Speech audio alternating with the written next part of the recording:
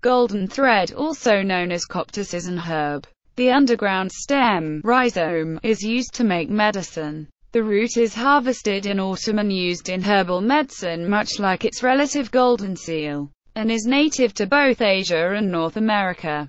Golden thread can be found in the form of capsules, ointments, powders and also tinctures, and can be used to make poultices and compresses, a plant from the Berberaceae family.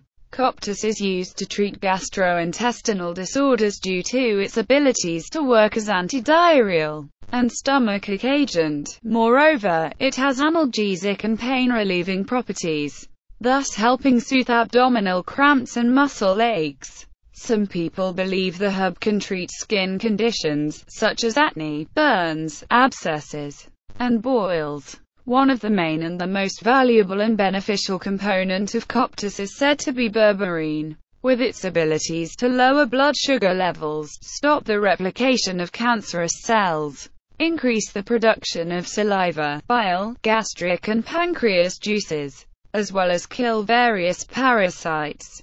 Compresses and poultices from coptis are used to fight skin conditions, while mouthwashes and gargles may help in the treatment of sore throats, canker sores, swollen gums, and toothache. When coptis is added to bath water, it augments the ability of the skin to soak up 5-fluorouracil, a medicine that is employed to treat actinic keratosis, which is a precancerous condition of the skin, as well as basal cell carcinoma, which is a type of skin cancer. Coptis is also a useful natural medication for women suffering from premenstrual syndrome, PMS, and the herb also possesses attributes that alleviate pain. For instance, easing stomach cramps that are related with this health condition. There are no known toxicities related with this herb, even though it is part of a family of toxic herbs.